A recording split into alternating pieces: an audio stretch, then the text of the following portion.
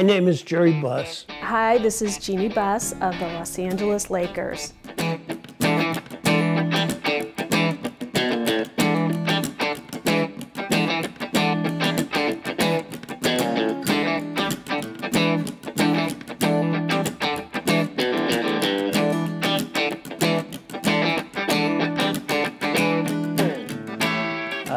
Dennis Murphy, minor league sports. Dennis Murphy should have been written up by Damon Runyon. He was one of the true characters of all the sportsmen I've ever met.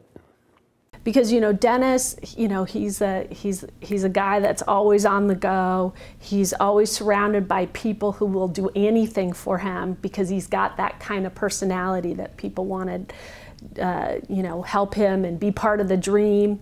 But there was one day where he had to send me a fax to my office, and there was nobody left in his office, and he didn't know how to use the fax machine.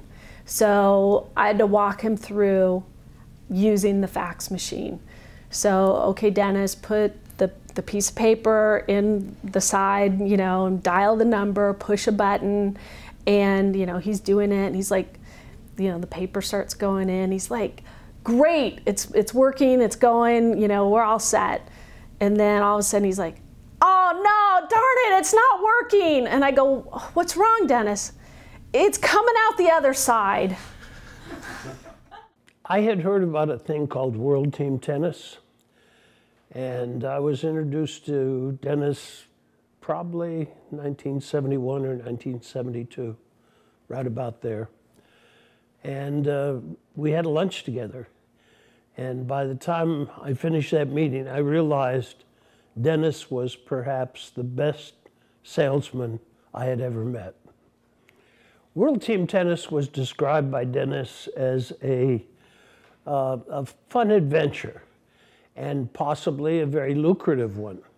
The sport was built for television, and if we could only get the really high-priced players to play, it probably would have enormous fan appeal. Almost serving to Billie Jean King of New York. Her partner, Elina Stasi.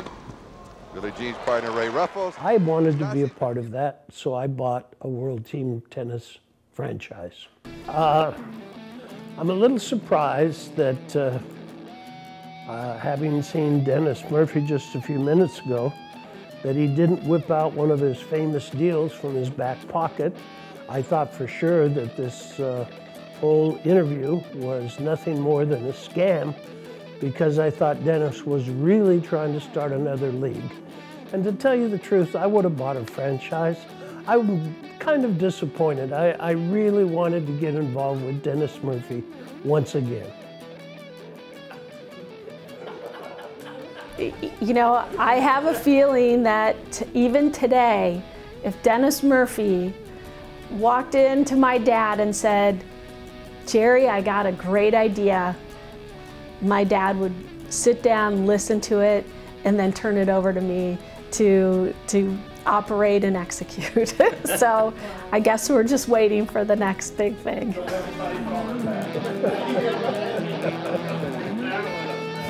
Yeah, don't show him that. You're welcome.